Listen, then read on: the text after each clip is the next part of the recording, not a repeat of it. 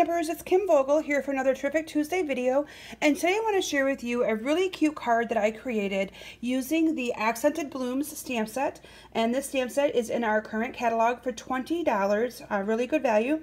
What I like about this stamp set is it also has a coordinating punch to punch out these two sentiments. Now that punch was available in our Occasions catalog, and it went with the tailored Gentleman Suite, so you may already have that, but if not, you can buy it separately. I believe that punch is $18, and I love that it kind of goes together. The whole coordination makes this stamp set and that punch so amazing. The card I'm going to share with you today, I used one of our new colors. Not new in colors, but a new color to our collection. And this color is called Highland Heather, and it is slowly becoming one of my really favorite purples because it is so bright and so vibrant. And I love the fact that it just makes it, when it's paired with black, it just makes that pop right out. So I'm also going to be showing you the pretty little basket weave-in embossing folder that I used. Now this embossing folder was actually a celebration item during celebration last spring, and it was one of the items that Stampin' Up! Announced to us that they were going to be bringing out in our annual catalog, and I love that they did that because it gives us a little bit more time to play with it as demonstrators. It is called Basket Weave, and that embossing folder is $9. It's one of our more textured impressions embossing folders, so it's got a little bit more detail to it, and it gives you more of a 3D effect, and I love it, love it. So I'm going to share with you how I created this card, and I did a lot of the work for this one in advance just because I wanted to save some time in my video today. So I have a piece of the Highland Heather cardstock. This is cut 5.5 by 8.5, and what I did is I embossed this in advance. So all you're going to do is put this piece, I did score this because you want to make sure that you only emboss the one part of this. You don't want to get it over the other line, and it's easier to wrap around. So let me get my embossing folder and show you exactly how I did that sandwich when I put it through the Big Shot. Here is the embossing folder, and so what I did is I placed the piece of cardstock on top of the folder, and then I put this one down, and I put the back of the card on the back. So from there, I ran this through the Big Shot, and it will emboss just the front of that, and you have a really pretty texture to the entire front of your card. Pretty simple, and it adds a lot of texture to it. From there, I have a piece of basic black cardstock. Now, I'm not sure the measurement on this, but in the description of this video will be a link to my blog post, and I will have all of the measurements there for you. And then I also cut a piece of the Highland Heather cardstock.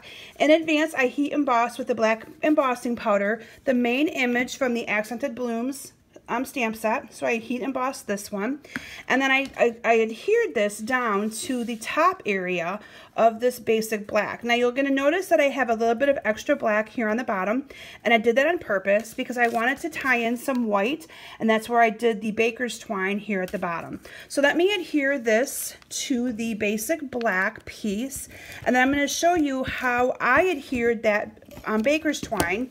I think you're going to like my little tip and trick on that as well. I always look for the easy way of doing something because it's really hard for a lot of my customers to tie something around and then tie it in a knot. I have one friend, Melissa, who's phenomenal at that, but I can't do it either. And so I always look for ways that are a little bit easier. So what I do is I'm going to add a little bit of adhesive to the back of this card, and that is where I'm going to start with my Whisper White baker's twine, and I'm going to stick that down there on the back. And then I am just going to wrap this around here twice, and each time I go to the back, I'm making sure I secure that down. So I'm, again, doing this twice and securing it down, and I want to make sure I push that down really, really good. From there, I'm going to go ahead and cut it. And now I need to add my bow to it. So what I do is I just simply add a bow to that with a glue dot. So I'm going to tie a bow. And again, this has taken me a little bit of time to master, but I'm going to tie a bow here. Ta-da! Making sure I get it straight. And then I wanted these to be a little bit longer. Let me bring my sample back in. You can see that I left the tails on there just a little bit longer. And so I'm going to do that here on this one as well. Tie that, cut that off. And then with a glue dot, I am going to adhere this bow down to my piece of black right down there. Look at how cute that is. And then I adhered this entire piece onto my card with some Stampin' Dimensionals. So let me get my dimensionals here. If you haven't joined my mailing list yet, I encourage you to do so. Check me out at kimsbasementbunch.com. There's also a link in the description of this video for joining my mailing list. And I also have a Facebook page that I do Facebook Lives. Those I'm also starting to put out on Facebook for any of you to watch as well. But I always have some kind of an ordering promotion during my Facebook Lives on Thursday. And usually the ordering part of the promotion is you always get the make and takes or the projects that I'm showcasing free with an order. So I encourage you to consider joining my Facebook group for my Touch Base Thursdays. So from there, I'm going to adhere this down like that. And then I'm going to also use with some dimensionals, I'm going to adhere my thank you. Now this I did in advance. I simply stamped the thank you, and I'm going to put some Stampin' Dimensionals on there as well. Let me bring this up so you guys can see it.